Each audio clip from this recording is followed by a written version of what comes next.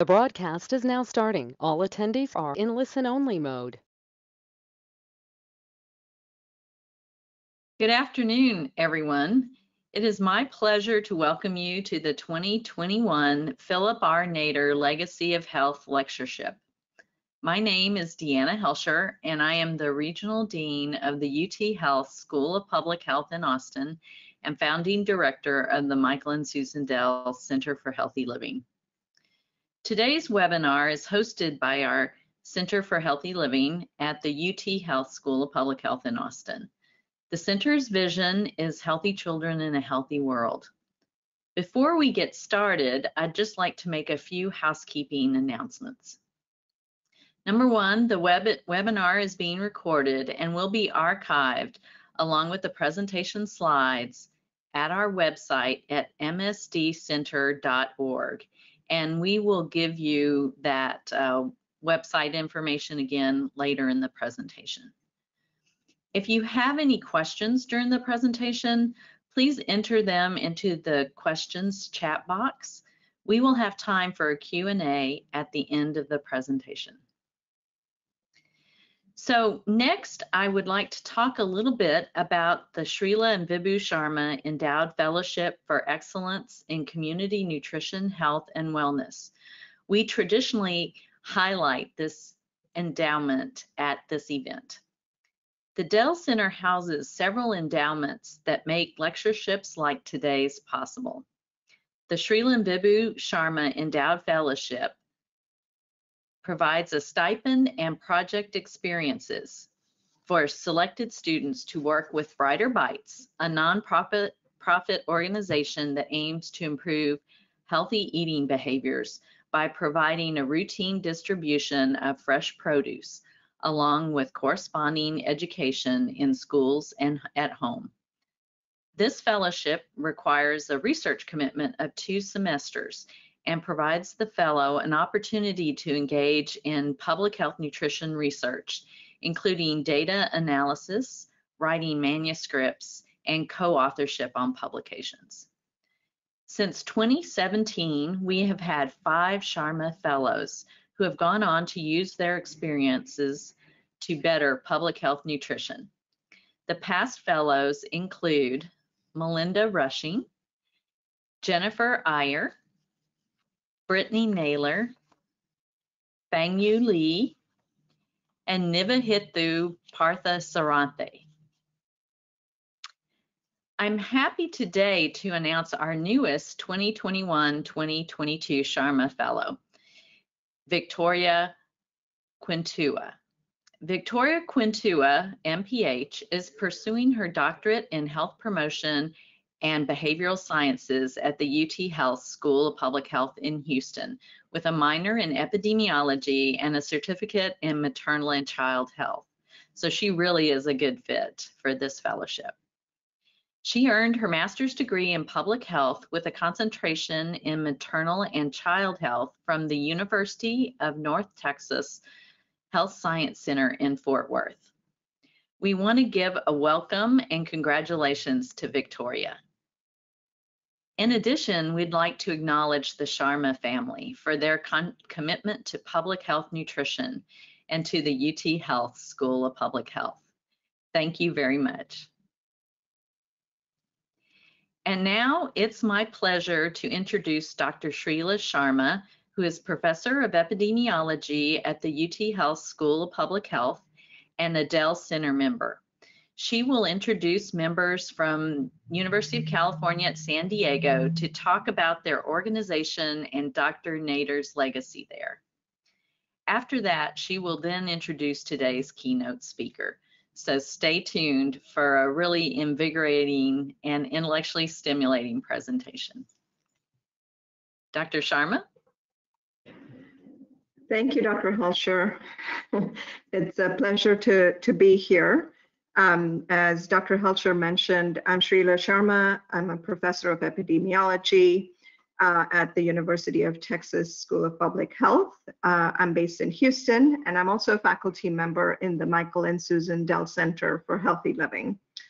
Well, before we start today's keynote, I wanted to talk a little bit about Dr. Nader's legacy and then also introduce Dr. Howard Harris and Blanca Melendres from the University of California, San Diego, who will share a bit about their work and Dr. Nader's hand in initiating that.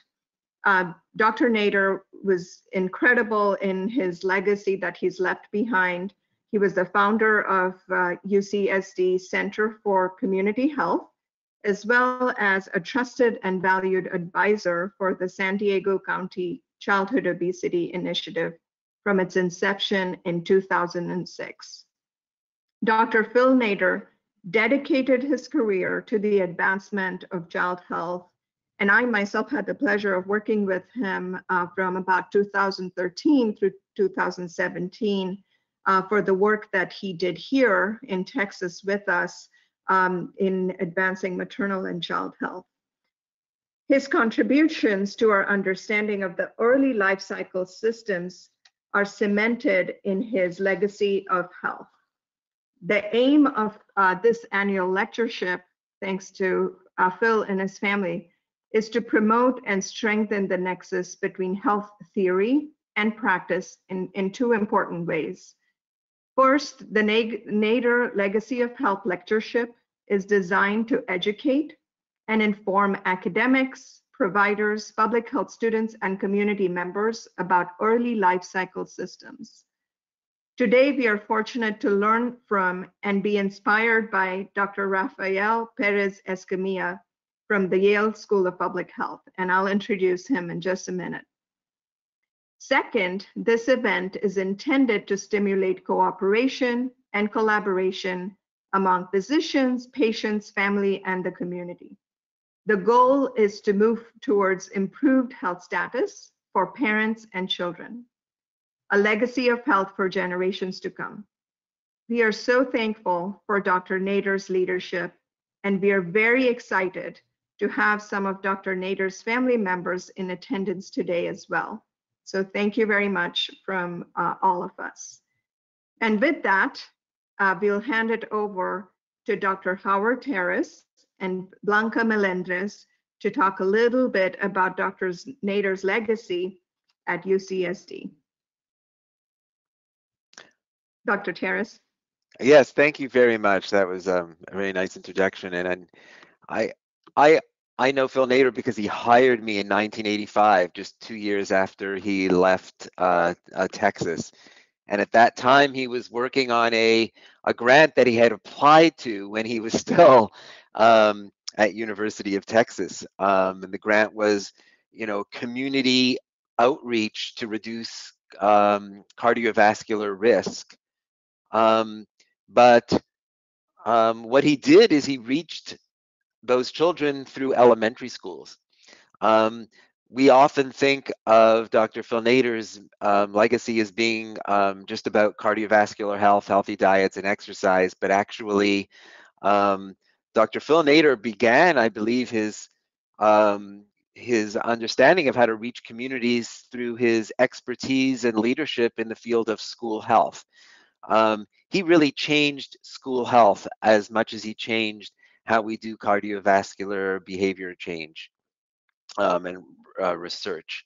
The schools in Texas, and when he moved here, he was a consultant to, and unlike most school health where you would run clinics and do clinical work, Dr. Phil Nader very much understood that the real power of having physicians in school was not to examine kids in a school setting, but it was to change the behaviors, to actually change the policies that affect children in schools, to affect community policy through schools. And so he didn't really provide actual physical exams in schools in either Texas or when he moved here. And you can see how that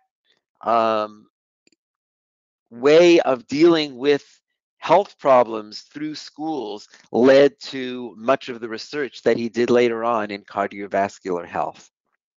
So I would like to kind of recognize that this was an important trajectory for him, and it's led to changes in my career and into school health across this country. School health is different because of Phil Nader. And so is how we reach children through their families, particularly immigrants. Dr. Phil Nader started with Mexican American immigrants. And how do you reach them? How do you gain trust? And schools were the way to do that. And the way to reach families was through children. The title of his projects and of our center became Child and Family Health Studies for that reason. I think Dr. Phil Nader would have been very impressed with this speaker today and a lot of the work that he's done, as well as the work of the Dell Center for Healthy Living. And so I wish I could see his family members, his daughter and his son who are out there, because I miss seeing you guys. But I'm very proud of the entire Nader family for having this lectureship and for continuing the legacy that he started. Thank you. Blanca Melendrez, please. Thank you. Good morning, and thank you for the opportunity to speak about Dr. Nader's legacy at UC San Diego Center for Community Health. My name is Blanca Melendrez. I'm the Executive Director for Community Health at the Alman Clinical and Translational Research Institute. I had the pleasure to begin my public health career under Dr. Nader's leadership over 20 years ago. One of my last and fond memories is when Dr. Nader and I attended a national obesity conference. And after a plenary session during Q&A, one of the participants asked, "I heard Dr. Nader is in the room. Can he please stand up?" He stood up and the entire room stood up to applaud. I knew he was the most incredible mentor I could have had, but I had no idea I was with a celebrity as well. Today, I am here to share one component only of Dr. Nader's leadership as a founder of Community PEDS, later known as the Center for Community Health, over the last 20 years as it relates to community engagement and health equity. Next slide, please. The Center for Community Health is a multidisciplinary group of physicians, researchers, public health practitioners, and we are dedicated to promoting evidence-based health practices at a community level. Next slide, please. We are very unique to the university. We operate like a grassroots nonprofit arm of the university, and we've been advocating for social justice and health equity in communities of color over the last 30 years. Next slide. And the center itself has been part of the Department of Pediatrics since 1987. And for over 30 years, we have a lot of great stories to share about the impact of his legacy in communities of color. Next slide. So key areas of our work is really around chronic disease and obesity prevention. So we've been working on access to healthy eating, physical activity, and food insecurity over the last 20 years. Our foundational work started with 5 a Day in the 1990s. We were one of the pilot sites for the state of California. And as a result of that program, which is known as the largest and longest running public health program in the country that works with low-income communities addressing obesity prevention, we were able to grow the work in that field. And our funding comes from all sources, state, federal, and foundations as well. Everything that we do and how we approach our work is through the social ecological model, from the individual to the policy level. And I'm going to provide some brief examples of that work. But we are very much in the community, very involved across the county and the state. We believe in strong collaboration in the public and private sector. And the majority of the work that we do happens in the community. And we are very proud of that focus. Our goal at the end is to work towards creating policy changes that support systems and environmental changes that positively impact the health of our community. Next slide, please. Next slide, please. So this slide provides an overview of all the different programs in the last 20 years that the center has implemented as a result of the SNAP-IT program and part of the legacy of Dr. Nader. working in school wellness and employee wellness, food insecurity, youth advocacy, all the way to lactation accommodation, supportive environments, and so on. Next slide. We did an exercise that I wanted to share here. In 2019, our reach is wide and deep, and we have many partners that we've been working over the last 30 years. We cannot do this work without our interns, without our partners in the public and private sectors. But what you can see here is in 2019, we were able to identify 40 different policy systems and environmental change strategies that were implemented in over 1,000 sites, addressing access to healthy food, physical activity, and food insecurity in the workplace, in faith-based communities, in retail locations, and so on. So in partnership with all these different groups together, we allow to be very engaged and inform and advocate for healthier communities. So from encouraging urban agricultural policy and land access, to signing and building community gardens, creating walkable communities and bikeable streets to healthy food, launching of faith-based food and summer meal distribution sites, to implementing lactation accommodations, and also opening the first farmers market in the country that accepted food stamps in a low-income neighborhood in San Diego County. And as a result of that, we are very focused in food insecurity and access to healthy food and nutrition. At that point, about a few years ago, we still had the highest food stamp participation rate at that farmers markets in City Heights in the country. Next slide, please. So one of the most recent highlights that I want to share with you is we established a refugee health unit. We have the largest refugee resettlement in the state of California in San Diego County, and I believe we're the second or third largest in the country. Our mission is to protect, promote, and improve the physical, mental, and financial well-being of our refugee population in San Diego. We've also become the backbone organization for the San Diego Refugee Communities Coalition, and we established a youth advisory council comprised of students from low-income high schools with immigrant and refugee backgrounds that are advocating at the local and state level for healthier communities. If you heard of universal school meals, our youth went to the state assembly and testified based on their lived experience for universal school meals. Next slide. We are also very active in urban food equity. So working with farmers markets, with food pantries, with retailers, and really trying to increase access to healthy food. We can go to the next slide. I know we're short on time. This is a program that built from opening the first farmers market in City Heights in San Diego County over 15 years ago. In 2016, we received a USDA grant to create an innovative technology nutrition incentive program funded by USDA GUSNIP. And the Más Fresco and More Fresh program is a randomized controlled trial program. It's focused on the point of sale technologies in Norge Gonzalez Market, which is the largest Hispanic retailer in the country. And what we did is we developed a technology that links a loyalty card with the EBT purchases among CalFresh participants, and we offer up to $100 a month to address access to healthy food and food insecurity. We are in 41 markets across Southern California, and we have increased access to healthy food, decreased food insecurity significantly, and currently we have over 8,000 CalFresh participants engaged in this program. And very successfully, this program has generated over $13 million that we have received to expand this program across the state. Next slide.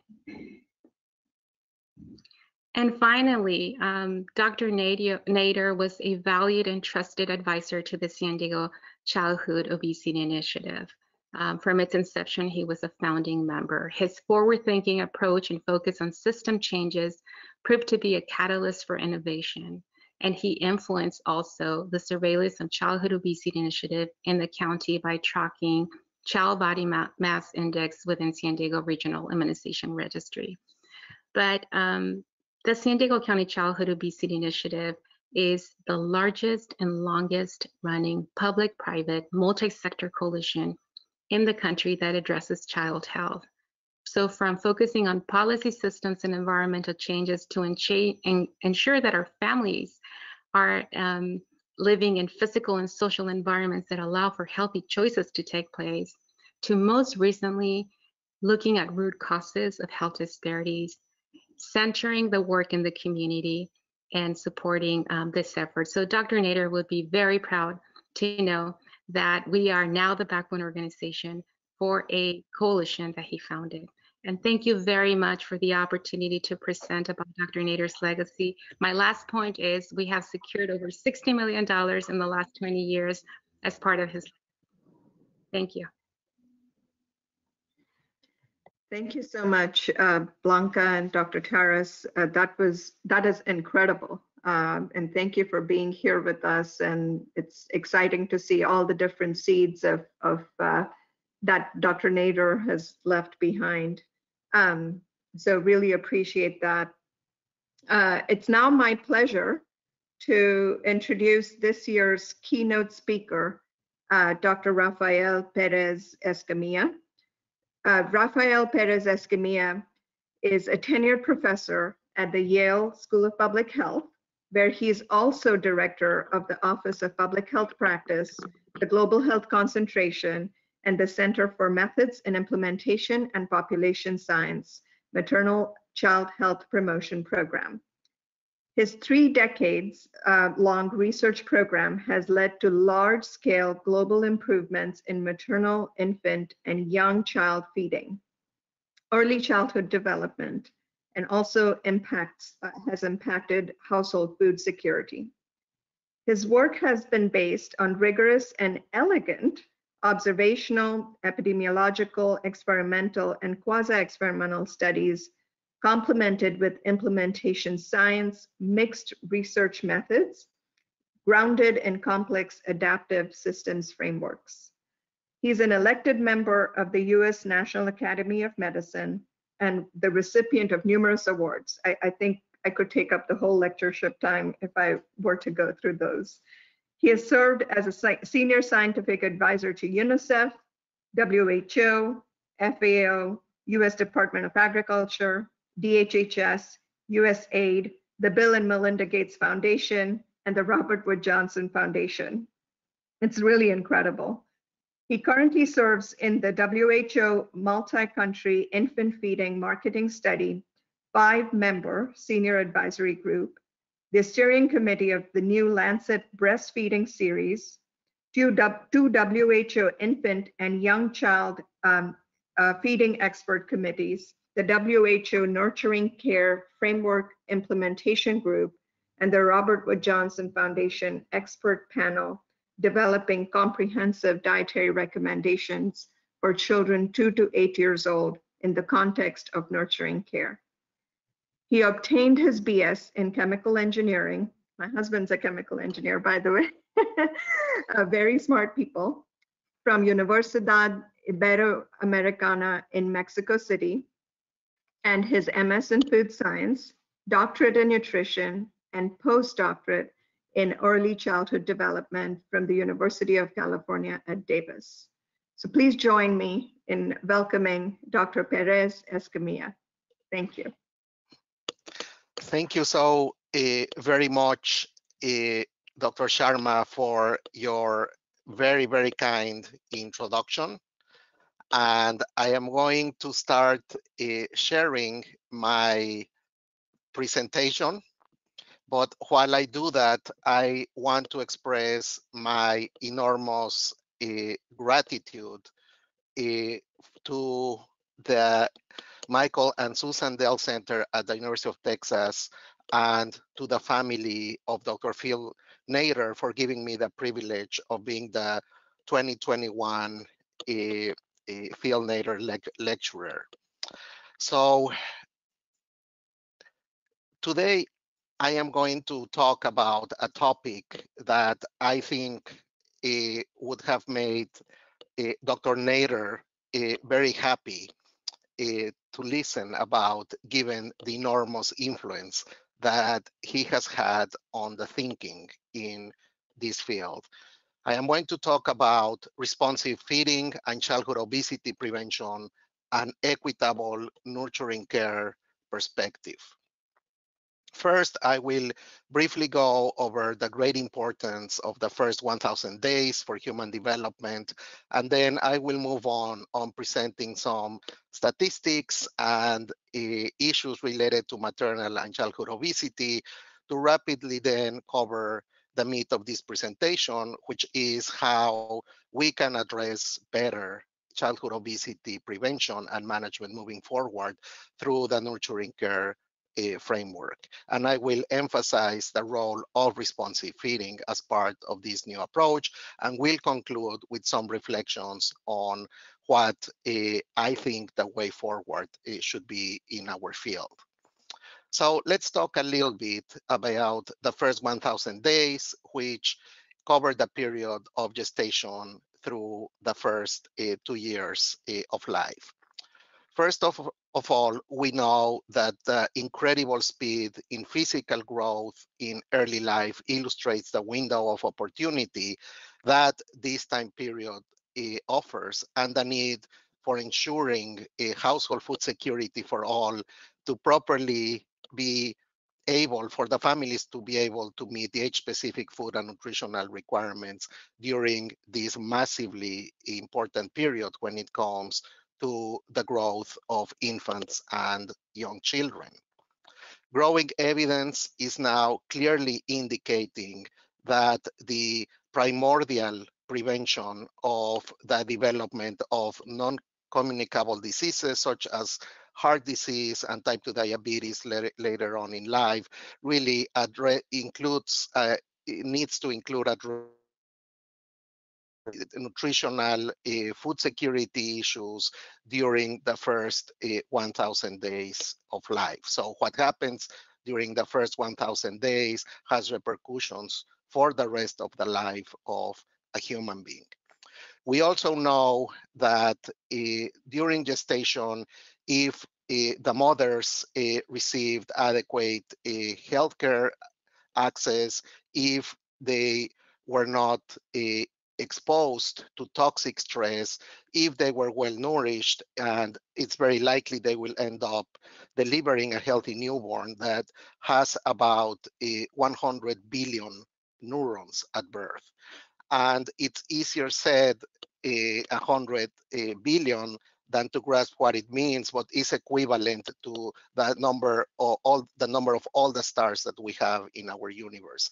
Once the babies are born, they immediately start developing connections across these neurons, a process that is called synaptogenesis. And it is through their daily experiences moving around and exploring their environment that they start developing these synapses that will allow them to develop the skills that are necessary for a healthy physical, cognitive, psychosocial development. So you can see that the speed at which these synapses develop during the first 2 years of life in response to nurturing ways of exploring and experiencing their environments is totally, absolutely mind-boggling. Trillions and trillions of synapses are formed during between birth and the second year of life. And we know that, for example, it is through the synaptic process that babies learn how to sit, how to stand, how to walk, then how to start moving more rapidly. It's how they learn how to start babbling, to start learning language and develop the language skills are so important for also their ability to develop abstract thinking later on and their ability to learn numbers and on and on. So from a neuroscience perspective, it is absolutely magic also what happens or what should happen with regards to the development of the brain when children are exposed to proper food security, nutrition, healthcare access, and so on. We also know that the first 1,000 days of life are incredibly important for the children to learn to develop healthy food preferences. There is no other time period in the lifetime of a human where almost at the speed of light, the conceptus and fetus moves from actually feeding from the placenta to then actually being fed through breastfeeding or human milk, and at around 6 months to be introduced to a variety of healthy, nutritious, safe complementary foods that then need to get more and more diversified and being fed with different types of textures for the babies to end up how to learn to develop healthy food preferences, probably a trait that would remain for the rest of their lives. So the first 1,000 days, indeed, they are a unique window of opportunity to support the growth, metabolic health, and also to reduce NCD risk through the development of healthy food habits or preferences.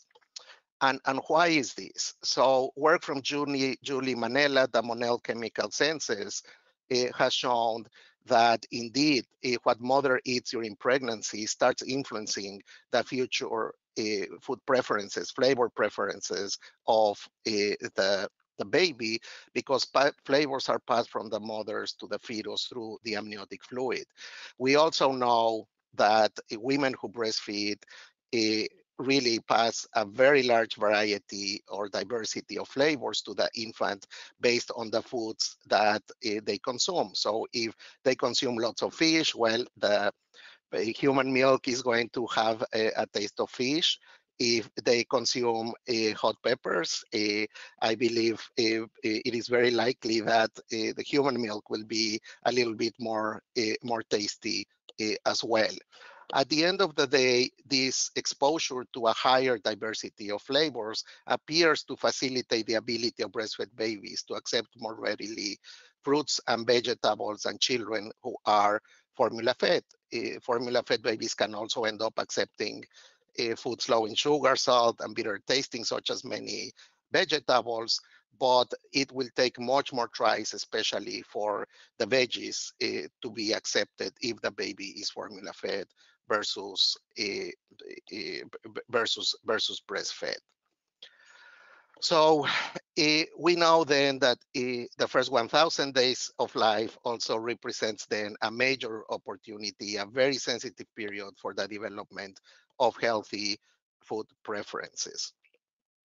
From a child development, a psychobehavioral point of view, it is important also to acknowledge the enormous contributions from Leanne Birch and her team at really helping the world understand the different pathways through which behavioral pathways through which human beings learn to develop food preferences. First, familiarization is very important, and that's where the very strong recommendation for repeated exposure to healthy foods, such as vegetables, is needed for the kids to learn to accept them, like them, and enjoy them. We also know that the babies and infants and young children associate different foods with different experiences that happen while they were being offered those foods or are being offered those foods. So if it's in a very stressful environment and the kids are screamed at and the experience is just not happening in a good atmosphere, the kids are not going to learn to like the foods that are associated with those episodes. So this is where it's really important for the feeding process to include very caring, loving, and psycho-emotionally supportive interactions between the caregivers, their families, and the infants and young children in a very psycho-emotionally supportive atmosphere. And contrary to what scientists used to think a century ago, actually, babies are very smart since birth. You remember they have 100 billion neurons and they're absorbing everything like a sponge. And they're observing what their caregivers are eating. what their caregivers are doing, how they relate to each other. And at the end of the day, it will be much easier for infants and young children to establish healthy food preferences by if they observe their caregivers eating healthy foods as well. So now, after this brief intro to the marvelous period of the first 1,000 days, I want to put in the context of this period why it has been so incredibly difficult to break the childhood obesity pandemic that we're having. And this is because it involves the transfer of risk from one generation to the next through a maternal cycle as well as a newborn and infant cycle. We know that women who are overweight or obese by the time of conception are also more likely to gain excessive gestational weight, and these two factors combined increase the neonatal predisposition or the predisposition of the newborn to become obese and develop non-communicable diseases later on in life.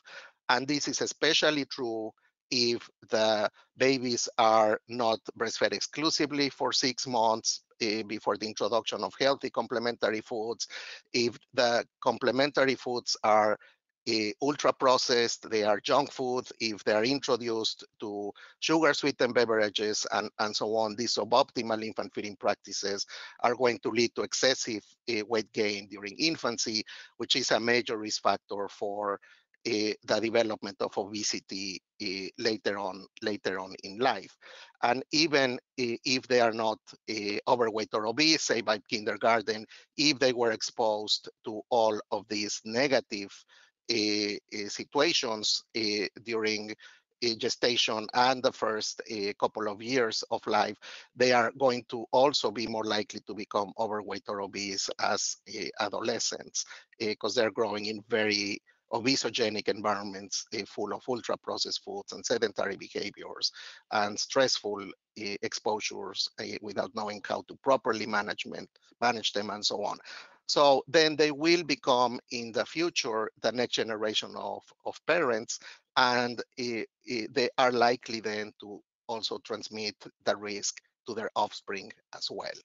So this cycle, for it to be broken, it is also important to acknowledge that moms that gain excessively during gestation, they are also more likely to gain excessive postpartum, excessive weight during the postpartum period. And then the next time they get overweight or pregnant, they're going to be more, the next time they get pregnant, they're going to be more overweight or obese, and the risk of incurring into the neonatal predisposition for obesity of the newborn will be even greater. So the first 1,000 days are crucial to be addressed through proper food security, proper access to nutrition, health services, and so on, if we really want to prevent and break this enormous global pandemic. We're not doing very well in the US, where more than half of births are to women who begin pregnancy already with overweight, with strong disparities across racial and ethnic groups. And I should refer to them as inequities because that's what they are. They are not only differences, but very inequitable differences reflecting huge social injustice issues affecting women of color. Also, we know that in the US, only a third of women are meeting the gestational weight gain recommended based on their pre-pregnancy BMIs, and we see the enormous proportion of women that are starting that gain excessively if they are overweight or obese. We now know also that the childhood obesity epidemic can be detected since very early childhood. During the first 2 years of life, it is already very apparent, with some states having rates like Texas between 14 and 16.5% of children being overweight. And in practically all the states, there are huge ethnic racial disparities. And for example, in the country as a whole, these prevalence rates ranged from 16% among American Indian or Alaska Native infants, all the way to 8.5% against Asian or Pacific Islanders. Believe me, 8.5%, it's still a very high proportion of overweight. But these inequities persist, and they are also a reflection of social injustice since the babies are conceived and subsequently once they are born. This obesity epidemic is not at all, should not be at all surprising to any of us, because we know that in the US, among children between 1 and 2 years of age, less than half have eat a vegetable daily, 1 in 3 drink a sugar sweetened beverage daily. By 2 to 5 years of age, 14% of them then are obese, and nearly 1 in 5 children under 6 years of age live in food insecure households, which at least among women, among adult women, is also a risk factor for overweight or obesity. And based on the maternal child cycle, that risk can get then transmitted to the next generation as a result of food insecurity. An incredibly helpful report that's called Fed to Fail was just released by UNICEF about a week ago or so, showing that in low and middle income countries, still stunting or chronic undernutrition continues to be a problem, with strong inequities reflected across regions and by gender, that underweight or wasting is still a problem, but it's also fully documenting how overweight has also become a massive, or is becoming a massive, public health nutrition problem in low and middle income countries. And many children in these countries, not only it is because they are becoming overweight at a very fast rate of increase, but they oftentimes live in households where their caregivers are overweight or obese. Even if they are stunted or underweight, 70%, for example, of women in Mexico City, 70% of women in Egypt of reproductive age are overweight or obese. So the problem of the double burden of malnutrition, having the coexistence of undernutrition and overweight or overnutrition in the same households, and sometimes even in the same individuals, stunted children who are overweight is referred to as the double burden of malnutrition. So we're talking here not just about a problem in the US, about a problem in high-income countries, but it is a global pandemic, the one related to childhood obesity.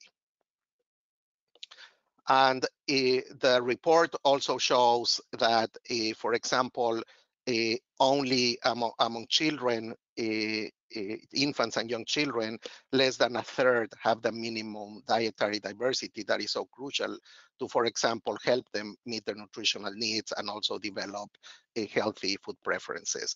So the inescapable conclusion is that we need to revamp the existing global food system.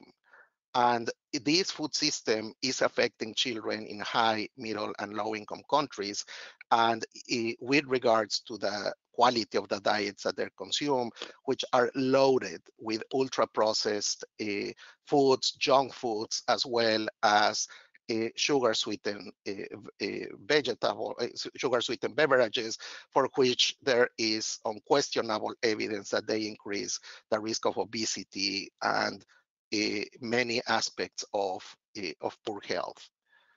So this is a picture provided in the report showing the type of foods that chips and candies and ice cream and soda in the corner stores in many neighborhoods in low-income countries, and also it's not unusual for this to happen also in lower-income neighborhoods in the US.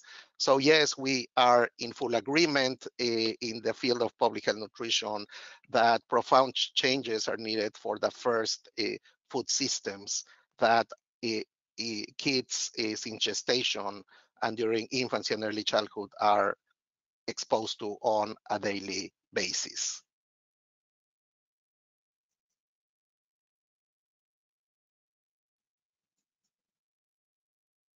I'm sorry, the screen sharing stopped working.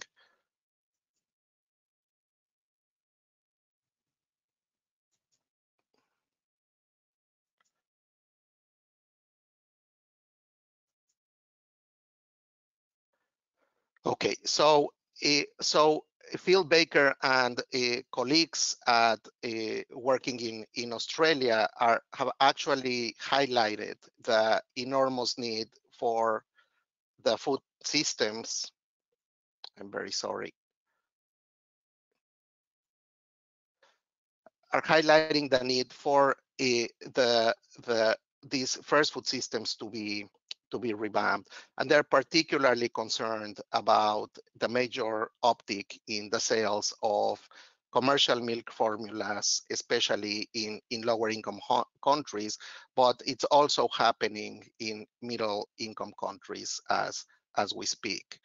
And they are calling for increasing investments in breastfeeding protection, promotion, and support, and actually to improve the regulation of the marketing practices from the food industry.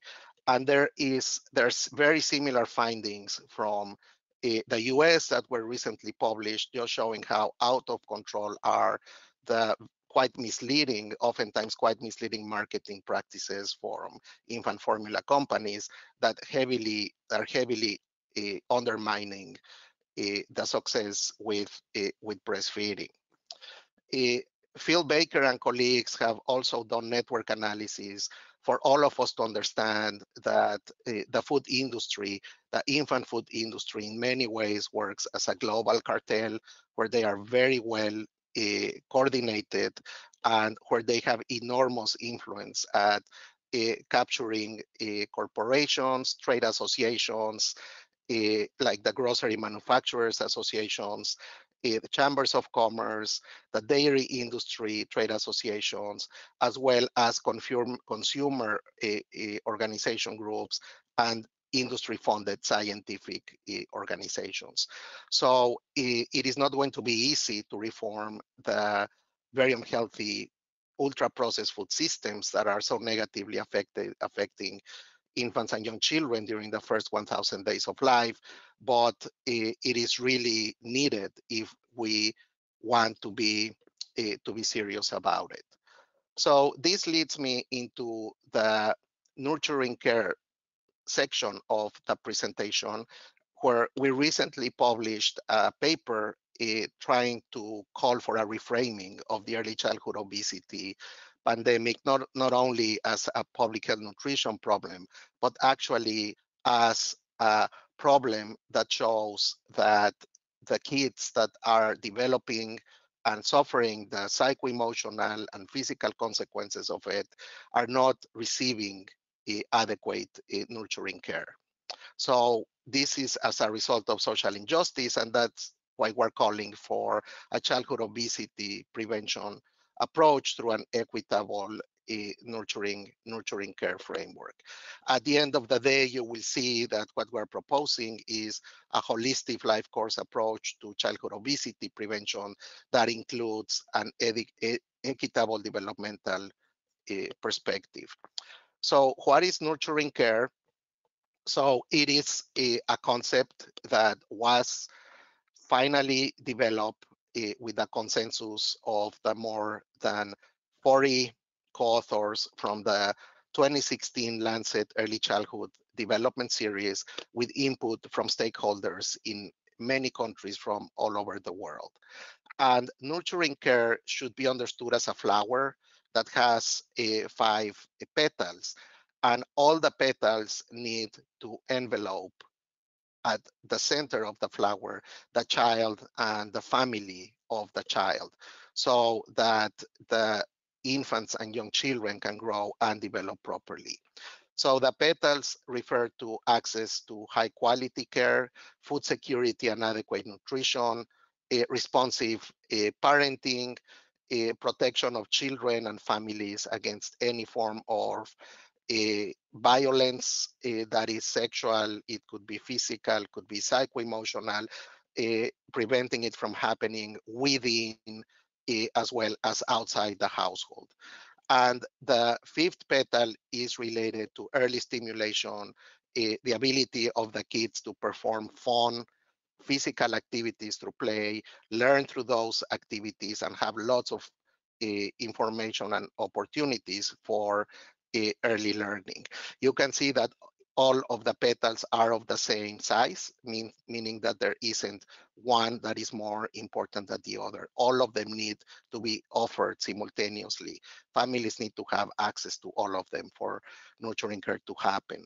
And nurturing care requires stable environments where children receive love and stimulation that is responsive to their developmental stages. And this type of nurturing care environment needs to envelop the children since the very beginning of life. So moving on to responsive feeding, it is a nurturing care approach to nutrition that, of course, in addition to making sure that kids are fed the right foods and so on, it also speaks about how this should be done. So adequate nutrition during the first 1,000 days of life, as mentioned, is crucial for proper physical growth, brain development, the immune system, and so on. And at the end of the day, this is an investment that has a huge return for countries in the form of better national development. Responsive feeding in terms of the how to feed is based on the principles of responsive parenting. And what responsive parenting acknowledges is that all the basic routines that the children need to practice all the time, day after day, as part of the nurturing care framework are intimately linked with each other. So the feeding episodes, the way children are calmed when they are fussy or crying, sleep hygiene or sleep routines, physical activity, play routines, and so on, they are all very, very heavily linked with each other. And at the end of the day, it is through all these multiple highly interconnected dimensions of responsive parenting that the kids end up eating what they eat, moving how much they move, and this ends up having very strong implications for energy balance and the likelihood that the children will end up developing overweight or not. The beauty of this framework is that now 6 randomized controlled trials conducted in high-income countries, mainly Australia, New Zealand, and the US, have consistently shown that responsive parenting approaches improve feeding behaviors and may reduce the risk of early childhood overweight. So let's talk about some very interesting applications to real-world education and counseling to families based on the responsive feeding principles. So first of all, responsive feeding refers to feeding practices that encourage the child to eat autonomously and in response to physiological and developmental needs, which may encourage self-regulation in eating and support, cognitive, emotional, and social development. As part of the responsive feeding framework, you have often heard about the construct of parental feeding styles. So typically what we are expecting for responsive feeding to work well is for parents to have the responsive parental feeding style, where they obviously have a degree of control in terms of what are the choices that the child can have in terms of the different foods, healthy beverages that they want to consume, and to allow them to actually self-regulate, because at the end of the day, responsive feeding, if performed well, leads to the ability of children to self-regulate their food intake. So it's not authoritarian, but is authoritative, and it is based on very, very nurturing interactions based on the nurturing care framework. There are other types of feeding styles, so as indulgent, allowing the child to eat as much junk food as the child wants, as many sugar, sweetened beverages any time of the day or night, which is not, of course, what we recommend. The uninvolved a feeding style of actually not paying much attention to the children and while eating, and everybody is texting in their cell phones and the TV on, and lots of distractions, and no one really paying attention to what the child is trying to communicate. And the controlling parents who are who really practice harsh discipline when it comes to dictating to the child what they should eat and how much they should eat and when they should eat, even if they may not be hungry. So parental feeding styles research is totally relevant to the responsive feeding literature. So the responsive feeding framework, first of all, calls for the caregivers to learn how to identify the hunger and satiety signals that infants and young toddlers give since birth, to recognize them and to respond in an emotionally supportive and developmentally appropriate way, so that the child always receives a predictable nurturing response. The child understands that the caregivers know when they're hungry, when they have achieved satiety, and this really is super important for children to learn to self-regulate their food intake. So nurturing care needs to happen in a eating environment where healthy food and beverages are offered or available, even though the children are free to make many of the decisions, to be very much a very important part of the decisions of how much they eat. And, if they want to play with the food, if they want to smell it, if they want to rub it against their hair, and so on, all of that is part of positive interactions between the caregiver and the infant.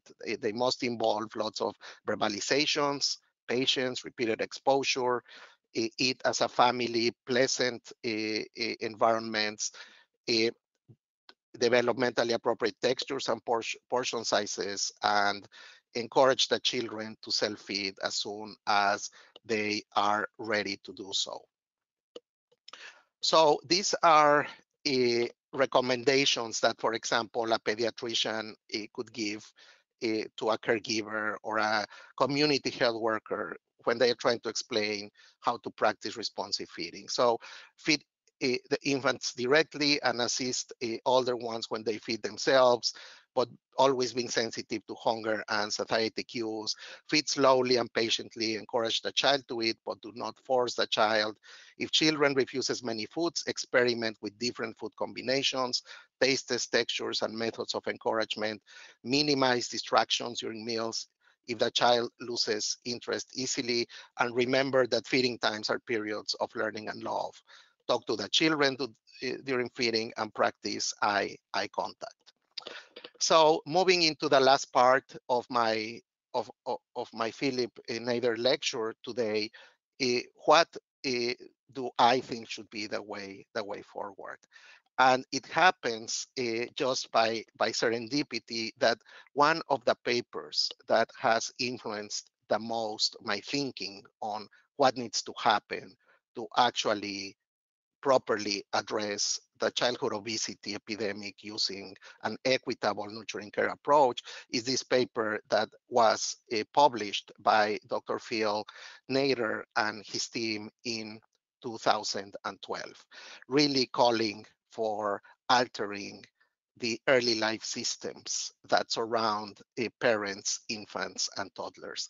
And there is no doubt in my mind that his vision is the one that is guiding a lot of the work that I do and that of several of my colleagues that are making headway in this area.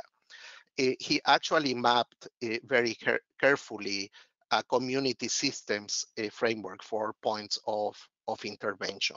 So he recognized that, I'm sorry, it just paused screen sharing again.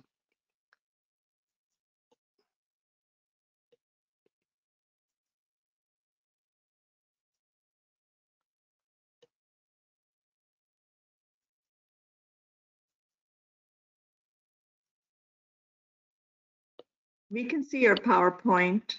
Okay, so something appears here, tells me, okay, can you see it? We can see, yes, we can. Okay. Okay, yeah, I'm very sorry. I don't know what happened there, but essentially he acknowledged that first and foremost, local, state, and national policies that involve urban planning, housing, transportation, parks, food access, access to financing, as well as quality education are very important.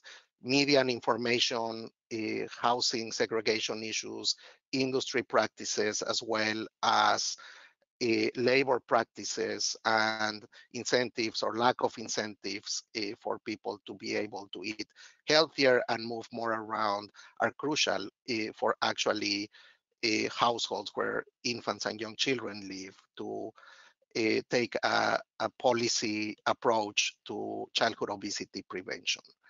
So when it comes to the policies, of course, the healthcare system has to be driven and improved through policies as well, especially for primordial or primary prevention of childhood obesity by improving the funding, but also the way this healthcare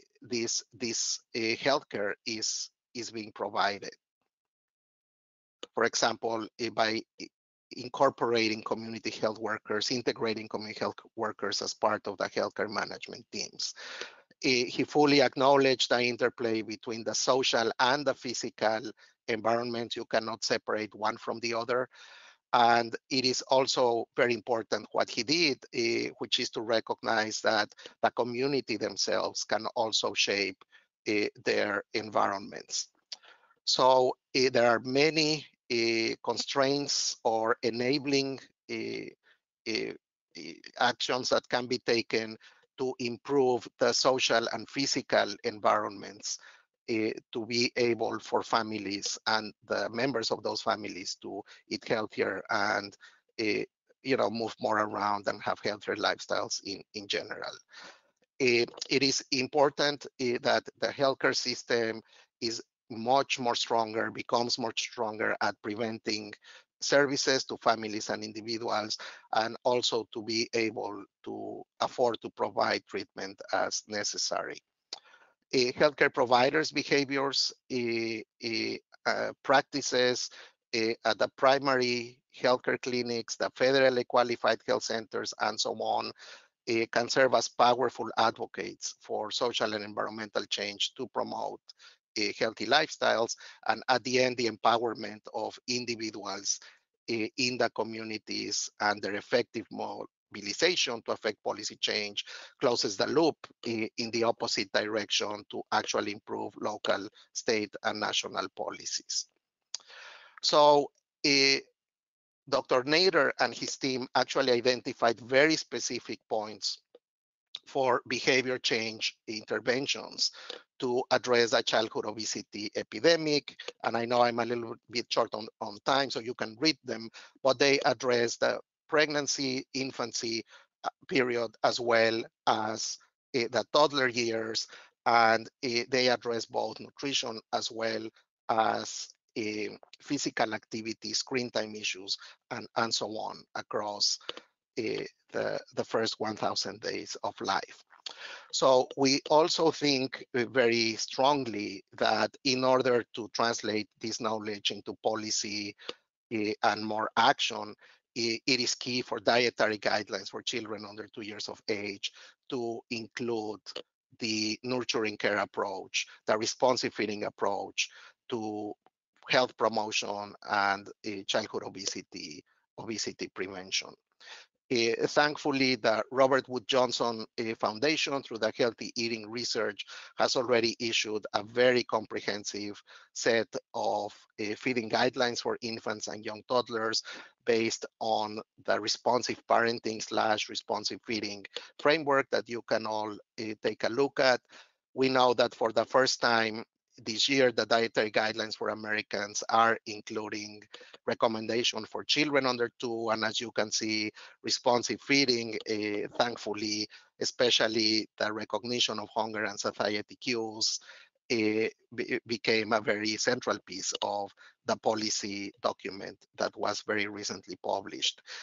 Likewise, based on evidence from lower income countries, UNICEF strongly recommends responsive feeding as part of their guidance, and to do it together with the rest of the nurturing care practices to improve together child growth and the different aspects of their development.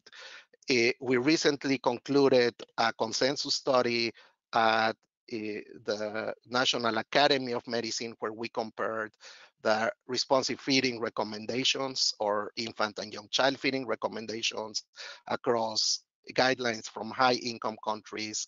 And although they consistently had messages about several responsive feeding behaviors, such as self-feeding, self-regulation, and so on, none of them was presenting the guidelines, except the Robert Wood Johnson Foundation ones as part of a cohesive responsive parenting interdisciplinary framework. Moving forward, evidence-based responsive feeding recommendations should be routinely incorporated and identified in dietary guidance for infants on young children. And implementation science is absolutely needed to help us improve our understanding of how best to disseminate and implement responsive feeding related recommendations across settings, taking the social determinants of health into account. So these are some key conclusions from our recent commentary on this consensus study. In terms of the big research need, then given how much evidence has built in favor of strengthening responsive feeding as a childhood obesity prevention strategy, the question is, how can we track it? So there is a need to develop hopefully a global scale to properly assess responsive feeding practices. Some promising work from Cambodia has been published. My team, in partnership with my colleagues in Sri Lanka, have also done some work along these lines.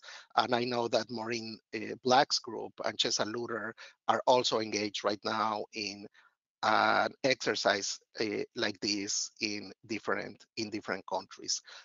So to conclude my presentation, in my view, John Rawls gave the best definition that I've ever heard of what is a fair society, because he gave it in the context of the first 1,000 days. He said one in which a new entrant would be happy to be born, even though he did not know his social position ahead of time. And for this to really happen, we absolutely need to understand that what Dr. Nader had in mind through his systems framework is a perfect fit to the social ecological model that tells us that families by themselves cannot do what it takes to prevent childhood obesity through improved feeding practices and physical activities and so on, unless they have a proper access to food security, health security, housing security, education, quality education for their kids, and decent jobs, and so on.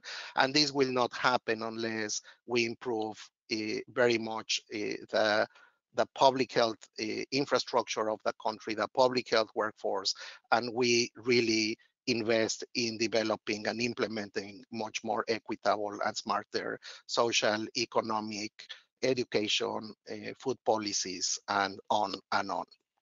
So I thank you very much for your attention. I apologize for a couple of distractions because I was getting some strange messages about the sharing of my screen not working, but I hope you got to see and enjoy my presentation.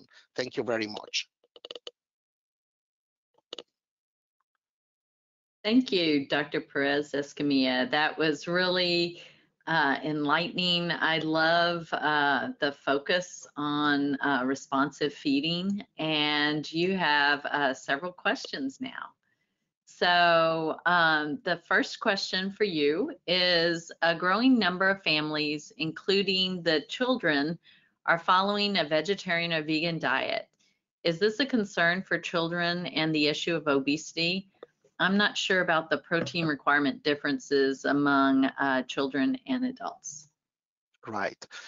So in general, it is possible for children to consume healthy vegetarian diets, but one has to be extraordinarily careful with this issue during the first 2 years of life, because their nutrient requirements are extremely high per kilogram of body weight.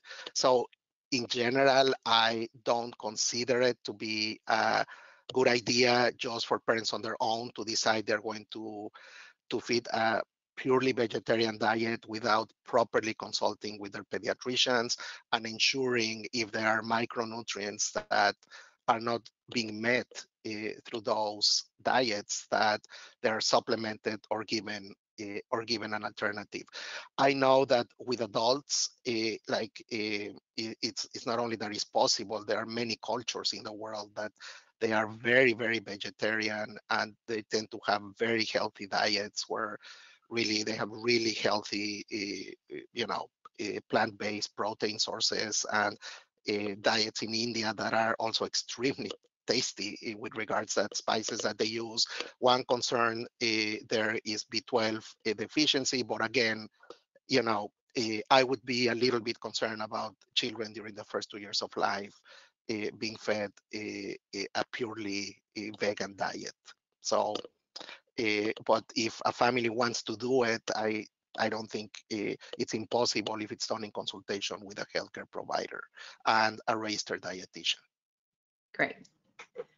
Thank you. So another question is, it was mentioned that AIAN had the highest prevalence for high weight.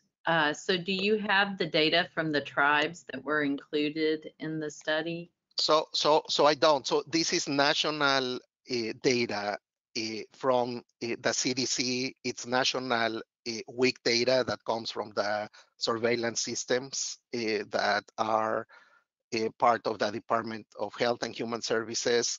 And I honestly don't know if they will have enough sample size to break down by tribes.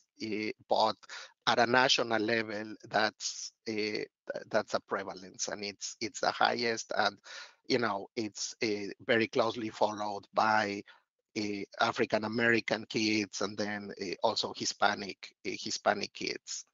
So so I just don't know if this could be disaggregated by tribe. Yes, that's my understanding as well. So thank you. So another question is, what is the best approach to use when a child who used to eat most or every vegetable you offered now refuses most of them, even after repeatedly offering it to them? And then there's some other parts, so I'll ask you that once you've answered this question. So patience, is the number one, the number one advice. I am a father as well, and with our younger kid, we went through this, and it was very distressful. It was very frustrating. Both my wife and I are public health nutritionists, and we're maternal child health nutritionists, and we thought we knew everything about how this works.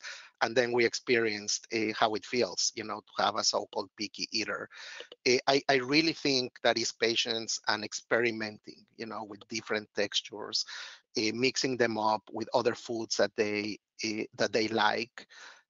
Sometimes, the environments where the foods are offered, if they are different, if they're more festive in occasions and things like that, the child may feel more attracted to actually try it if the whole family is eating those foods, if they see friends eating those foods. So all those principles of learning by observation, learning by association, and at the end of the day, it's really an acquired taste when it comes to the bitter tasting vegetables that our brains are really designed to reject initially, because it interprets as being poisonous or something like that.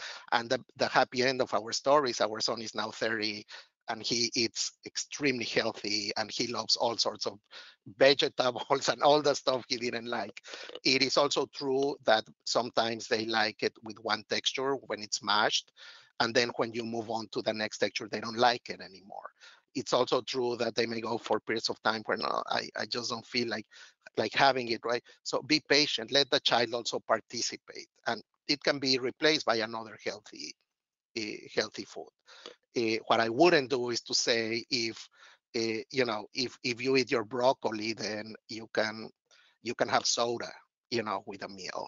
Don't use the junk food or sugar sweetened beverages as a tool to influence what the child is going to eat, because that's not the way to learn to develop the self-regulation and that healthy taste preferences for the rest of their lives. Yes, I have to say we noticed the same with our kids. It was hard to get through those early years, but now they eat everything. So it always amazes me how that works. So the next part of that question are, what are your beliefs in the various phases or stages they go through as they start to assert more independence around 2 to 3 years and beyond? Yeah, so I really think that we should encourage them to be independent, but being aware that they need a lot of supervision, and we need to make sure that their environments are safe. But the more we let the children explore, the more we let them feed by themselves, the more we really let them be very good at themselves knowing when they are hungry, when they have achieved satiety, the better it is going to be the self-regulation, not only of food intake, but also of their own emotions and social behavior. So what we're talking about here, responsive parenting, is very, very powerful, because when people tell me, like when we work with people in early child care and education, say, "Oh my God, this is a lot of work." I said, it may be at the beginning, but at the end of the day, if this works, we're going to have less work, because the kids will develop routines, they will self-regulate, they will not need, so much assistance and, so much so-called infighting to have them do, what they're supposed to be doing at different times. So recognize we need healthcare providers to be much better trained at child development, because that's part of the issue. Now that as parents we have many questions, and especially each child is different. It's not only with the first child.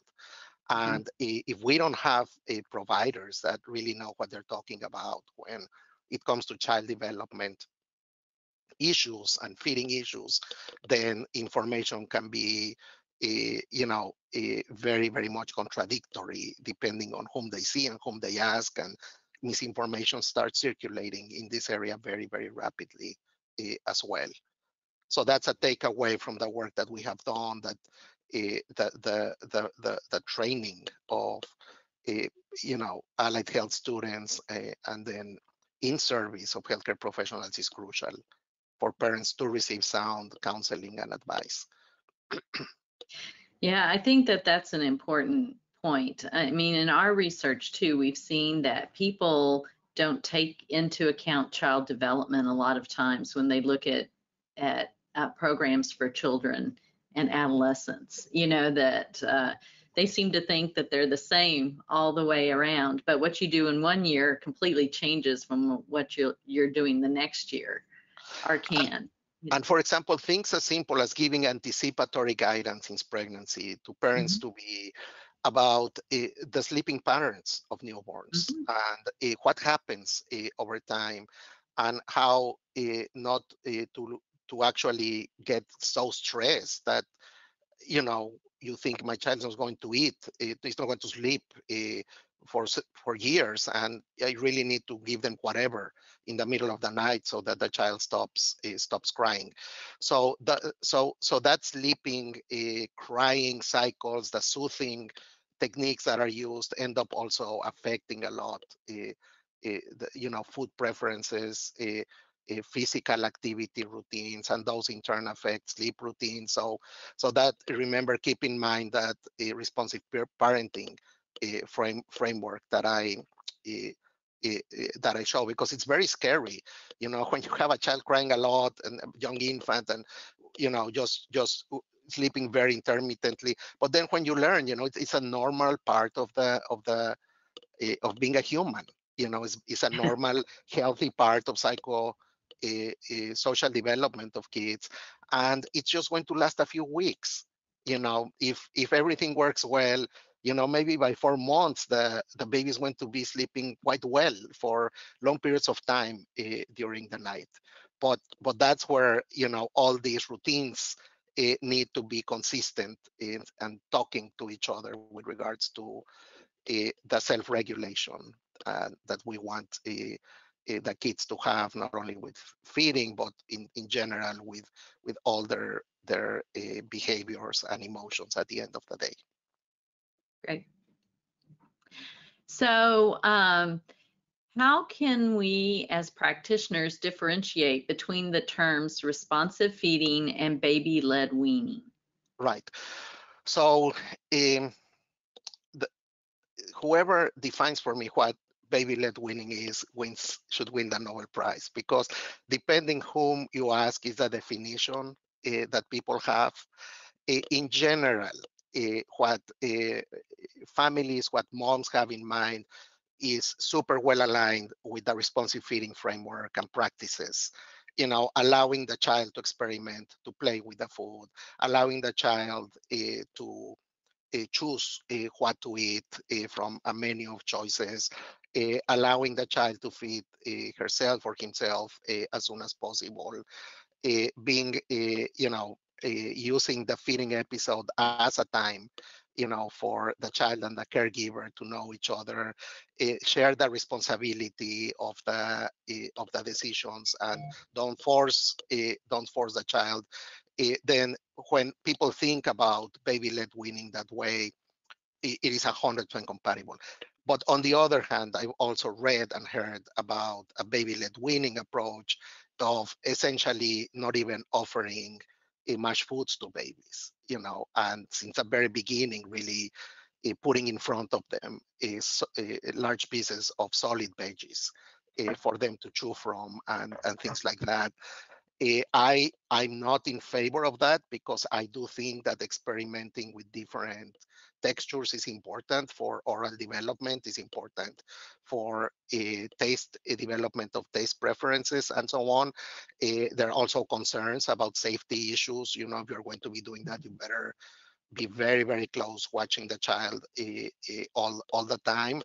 So there are many different definitions of baby-led weaning, but at the end of the day, for example, a very key principle of responsive feeding is that the World Health Organization recommends introducing solid foods exactly at 6 months. It's not about, it's at 6 months. We know that that's a public health recommendation, that in reality, the babies are going to be ready at different ages. On average, yes, around 6 months, but some may be ready at 5, some may be ready at 7. So how can caregivers tell? How can pediatricians know when a baby is ready to be introduced to complementary foods? We need to take into account the cues that the babies are given. We need to understand the motor development. Can the kids sit by themselves? They have the right already development of the swallowing process? The extrusion reflex is gone? Are they expressing a lot of interest in foods? So by paying attention to a group of cues, it's not that hard. And as a parent, I can tell you that, to tell when a baby is ready to be introduced to complementary foods. So it's really the child that is driving the decision. It's not like WHO, or it's not the mother that is saying it's going to be at 6 months and I don't care. No one is going to tell me when it's going to be at 6 months. So that's I think a good example as to how important it is to actually the child be the one communicating the timing for different decisions. that the science tells us are healthy decisions to be made. Great. Another question is, would you recommend the sharing of resources you shared with early childhood educators for those of us who work in the area of nutrition education implementation in schools? Yes, and I have to say I love you all guys so much. You are also the best. You know, I love the WIC program, and I love you as much. You know, I really think that you have an enormous role to play, and this is why one of the products from the Health Eating Research Robert Wood Johnson Foundation Responsive Eating Guidelines was designed specifically for early childcare and education centers. I've also worked very closely with the Ministry of Education in Mexico. So Mexico is the first country in the world that actually legislated the nurturing care framework as the basis for initial education, which is 0 to 3. And this is delivered through 3 or 4 massive early child care and education public systems that we have in the country. So we have trained thousands and thousands and thousands of workers, professionals, paraprofessionals from early childhood and education centers as to how they can implement the principles of responsive feeding, and also how everything links also with sleeping routines and play routines. They face very similar issues. Their first reaction was, this is great, guys, but are we supposed to do this by ourselves? What about the parents? I said, well, what about if people don't have money for food? Then we said, no, you're not on your own. We're doing now technical trainings, but the idea is that there will be also investment in counseling through the healthcare system for the parents, and that there will be a strengthening of social protection policies to really bring down the problem of food insecurity for families where infants and young children live. So the experience in Mexico has been very nice. It has been manualized, very implementation science oriented, and it's really the early child care and education centers enthusiasm, the one that persuaded the Ministry of Education to do this, which is great. Yeah, some of our research has also shown that communication between the early care and education centers, and in particular the teachers and the parents, is very important. So applying this to it, that's another way for the parents to learn. Yeah, absolutely. So as you mentioned, Dr. Escamilla, it seems like these large food corporations act as a cartel with an iron hand on child foods. For the mothers who are unable to breastfeed their children on a regular basis and must resort to purchasing store-bought breast milk, how can we remedy the breast is best concern for these mothers? And it might mean store-bought formula. Yeah. So, first of all, my position has been and has always been and is that at the end of the day is a mother's choice to decide how she wants to feed her baby, and no matter what she chooses, she should be supported.